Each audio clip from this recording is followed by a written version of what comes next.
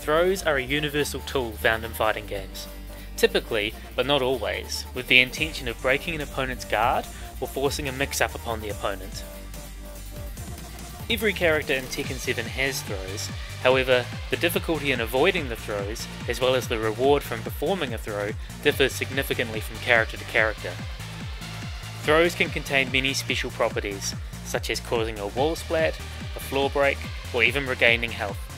They can also play an important role in positioning, with some throws on hit swapping sides, and some throws even swapping sides on block.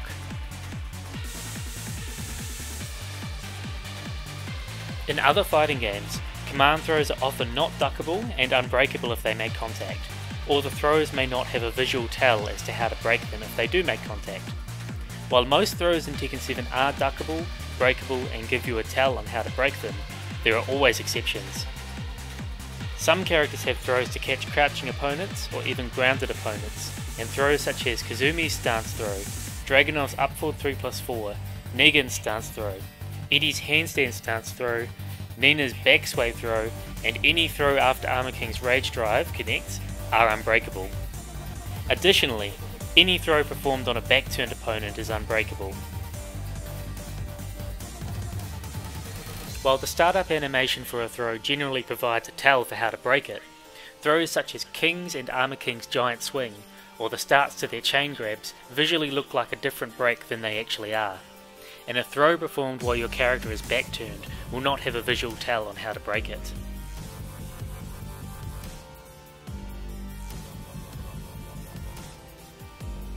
Every character has the basic throws, which can be input as 1+3 or 2+4. At the cost of slowing down the startup of these throws, they can have increased reach if input as forward 1+3 or forward 2+4. As of Tekken 7, these throws can be broken by pressing either 1 or 2, regardless of the input.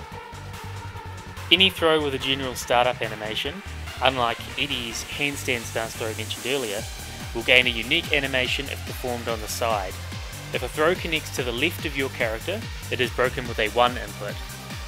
If a throw connects to the right of your character, it is broken with a 2 input.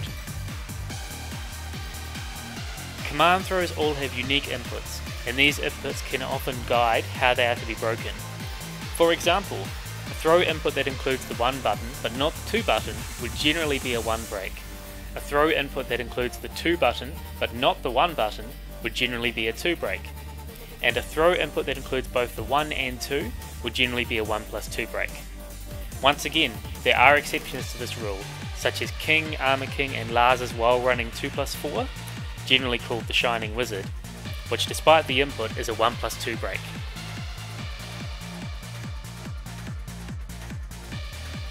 We've explained how to tell the break based on the input, but we don't get to see the input when playing a match, and this is where the visual tell comes in.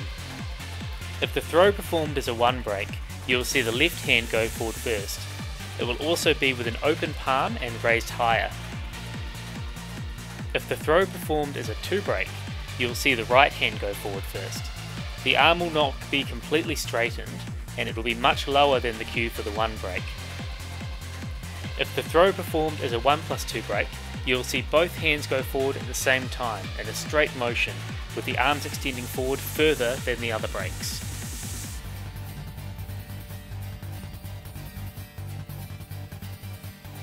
If a character runs a certain distance, or has an input to do so, they can perform a tackle. Just like a standard throw, this can be broken as it makes contact by pressing 2, with the exception of Marduk's that needs to be broken by pressing 1+2. As your character hits the ground, the tackle can be reversed by pressing 1+2. If you do get tackled, you need to perform the break based on the opponent's attacks. If they use a 2 punch, you need to block it with the 1, as that's the corresponding limb to block in this position. If they use a 1 punch, you need to block it with the 2 for the same reason.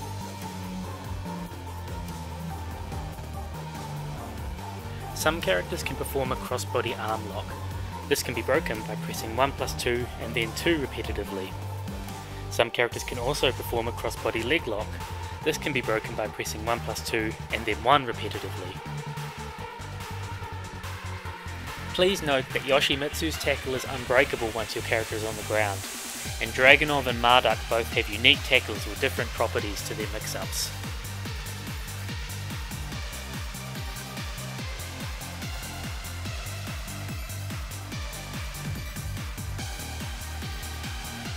The final type of throw we're going to discuss are chain throws.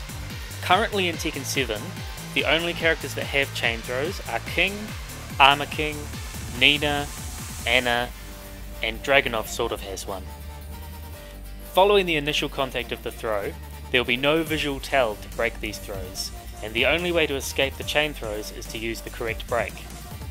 The throw break can be either a 1, a 2, or a 1+2. It's good to familiarise yourself with common chain throw routes that certain players or characters use to help you make an educated guess. Keep in mind that 1+2 breaks are less common and are often near the end of the chain throw. Throws are a tool of great significance in opening up an opponent, dealing damage, or getting out of a tight spot. I hope you have found value in the video and those to come as we explore more Tekken 7.